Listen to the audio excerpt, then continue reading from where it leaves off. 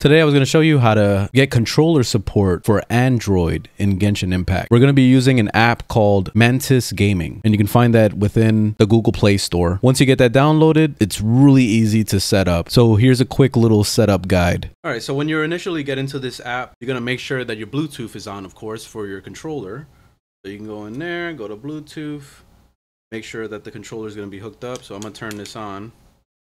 And there it is, it's paired, it's in there. Usually for these controllers, you just want to press whatever the Bluetooth button is. So in this case, the Switch controller is on the top. You hold it down until it starts blinking. And then from there, you'll find it on your phone and get it hooked up that way. Once that's in there, you get into the actual program and it'll give you a step-by-step guide of how to get it set up.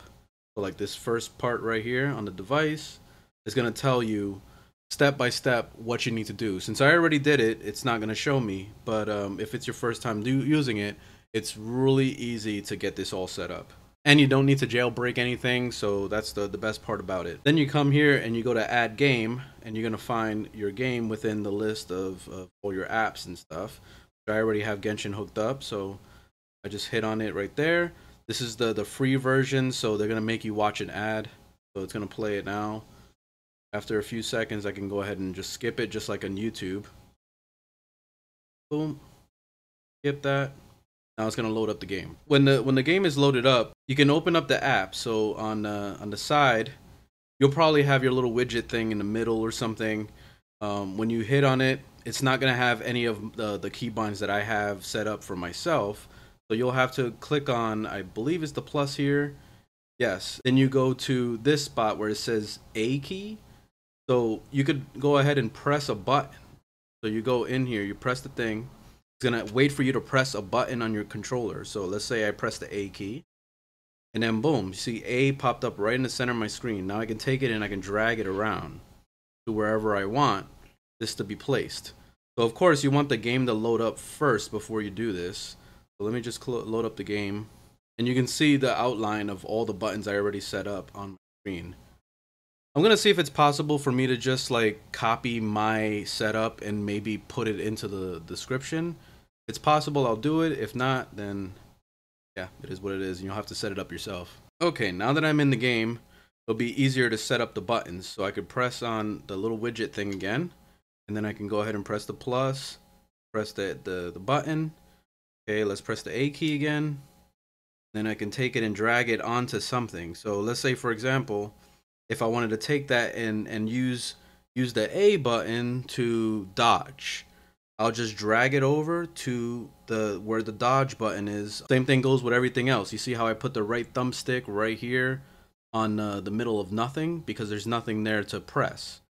Same thing with pressing like the side button. I put the side bind to grab objects and I put that right there. So I strategically went to a location, let's say where I was going to pick up an item and actually go there and test this system out.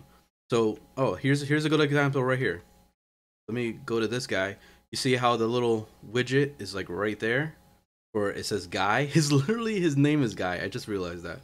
So you can go into your widget thing, press the plus, add a key, do whatever, and then you drag it onto where it says Guy. So you can put it like literally right on top of it if you wanted to. I don't want to mess up my setup, so I'm not going to do it. But it's that simple.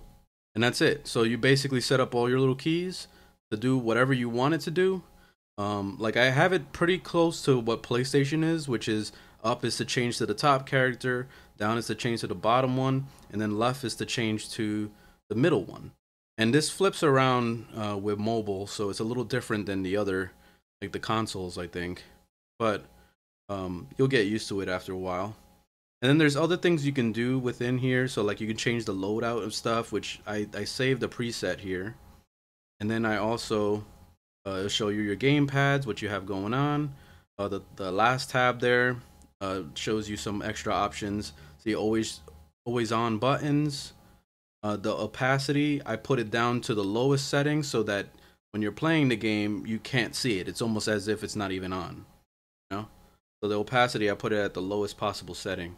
But yeah, it's pretty simple to set up and it works really well. So then you can be able to just play with the controller on Android. It's a million times better than trying to do this shit on the phone itself, because it's such a pain in the ass.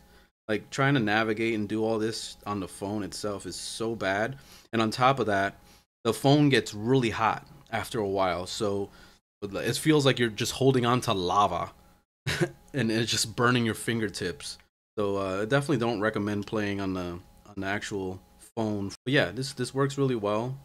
It makes it pretty simple to just go around and do the things you normally would do. So yeah, it's badass. Anyway, that's it.